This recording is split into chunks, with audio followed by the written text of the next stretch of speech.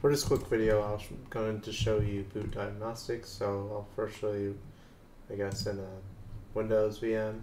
So you scroll down, go to diagnostic setting, or no, boot diagnostics, and it shows you a screenshot of, the currently running virtual machine, what it looks like, and the serial log. It's not useful for Windows, but you could go to settings, and it uses by default a managed storage account, so it's just managed by the service by itself. So most of the time you should just keep it as that instead of changing it, because then you have to actually make a storage account and all that. So anyway, let's go to Linux 1, and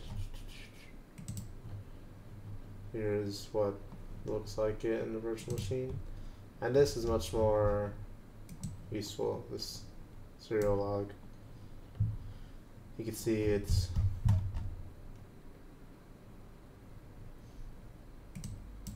in the cloud init files, init provisioning.